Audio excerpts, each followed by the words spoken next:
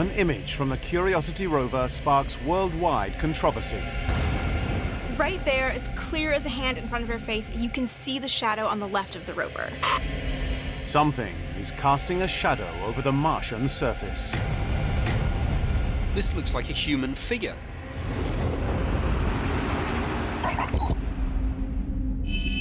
September 2012. NASA's Curiosity rover is 1 month into its exploration of Mars's Gale crater. We're interested in Mars because it's so much like the Earth. We're sending this very sophisticated laboratory to a place where there may have been life in the past. There may still be some evidence of that past life preserved there, and we have the tools to detect it. The rover's array of 17 cameras photographs every step of its journey, and NASA publishes hundreds of these images online. One picture from a navigation camera reveals something completely unexpected. There's one crucial difference between this image and all the other images taken on Mars, and it's the shadow. What's casting that shadow? The photo goes viral, and the mysterious shadow provokes intense speculation.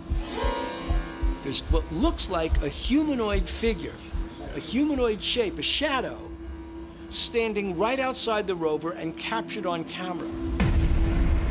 It is a very, very intriguing image.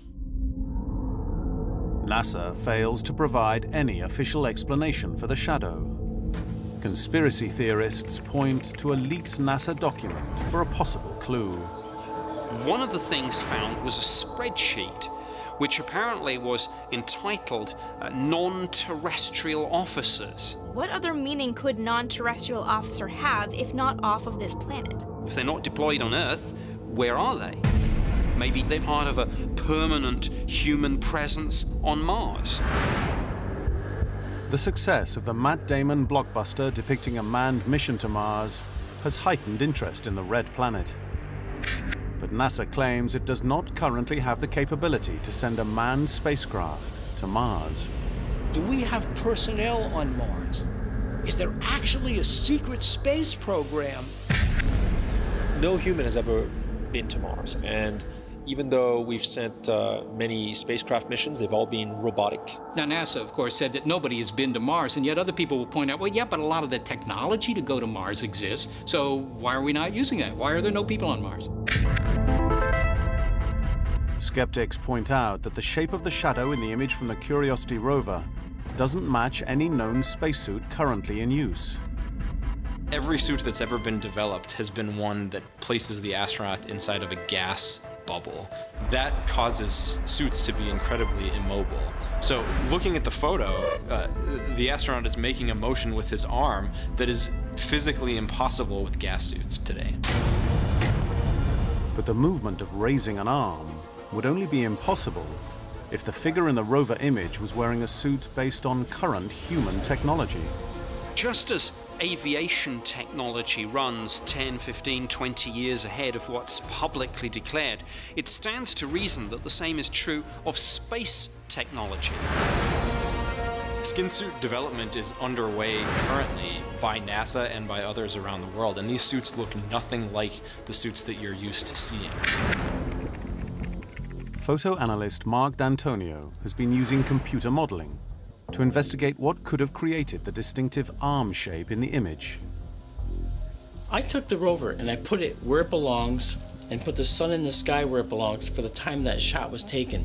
And what I found was something very interesting. Recreating the lighting conditions in which the picture was taken reveals the source of the shadow. When I rendered it, I saw this show up. And if you look at the photo in question, this could be this, and that could be that, and that could be that. And there's the mast cam sitting over here. I believe that we are looking at the Mars hand lens imager on the end of the robotic arm.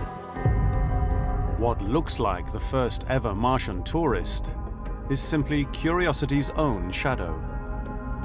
The astronaut's arm is in fact an extended robotic arm holding a camera. But the day that a human being visits Mars may be just over the horizon. The Orion spacecraft that will one day carry mankind to the Red Planet already exists. The rocket that will power the mission is under trial at the ATK test facility in Utah. It is larger than any launch vehicle that's ever been produced before. It's about 25% more powerful than even the Saturn V lunar rockets in the past. And Orion is already flying. The dawn of Orion and a new era of American space exploration. We flew in December, very successful flight, proved out most of the systems that we could do from a low Earth orbit to get confidence in the vehicle.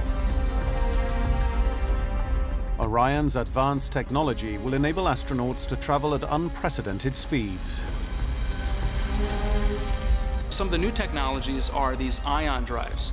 This is a type of engine that actually sends very small particles at near light speed out the back of the nozzle of the spaceship, as opposed to a big explosion. It's a really, really small explosion that happens over a long period of time.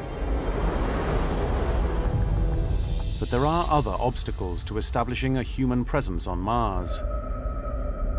Perhaps the biggest is keeping astronauts alive and healthy during what could be a 2.5-year trip. How are we going to get enough food on board to feed the crew? And secondly, how are we going to protect them against the deadly radiation boiling off the sun? If the sun has a storm, and it occasionally does, it's going to boil off these high-speed particles that'll zip right through their bodies and give them instant cancer. It's not a good scene. Food will be a problem for any manned mission. But as long as the spacecraft can carry enough of it, it could offer the solution to the deadly radiation. Once you've consumed the food, you have to go to the bathroom. Your poop still contains hydrogen, and hydrogen remains a very precious radiation protectant for you. And what you want to do with your poop is actually put it in bags, seal the bags, and put those bags back on the wall where you took the food in the first place so that your radiation shielding remains intact. A radiation shield made of human excrement will be just one of the grim realities of space travel for the first pioneers to Mars. Once you go into deep space on your way to Mars, that's when measures like these are going to really matter. For now, Curiosity continues its journey across the Red Planet alone, but it might have company soon. I certainly hope that we eventually go to Mars. I'm sure that we will do that. And maybe at that point, some human will walk up to a rover and put their hand on it. But, of course, that hasn't happened yet.